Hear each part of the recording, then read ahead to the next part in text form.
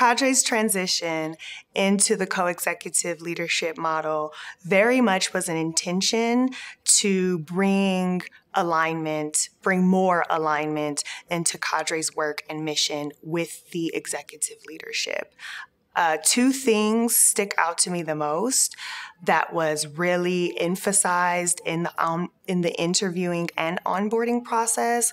One of those things is that CADRE is a parent membership organization. It is centered in parents. And our parents are the driving force of the organization. So that was really emphasized and really apparent throughout the interview and onboarding process. And also, our parent membership and work is centered in Black and Brown solidarity. And that's really important because that is not a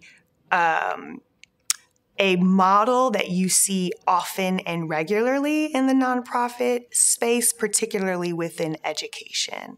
So in that transition, my co-executive director is a Latino male, a brown male. I am a Black woman. And in that way, us working together in that onboarding process really did foster that solidarity, that Black and Brown solidarity that is really at the core of CADRE's mission and vision. And so I saw the transition from the founder model into the co-executive director model between a Black and a Brown leader, very much an intentional transition to bring that alignment of the organization's mission and vision and the center of our work into the leadership roles.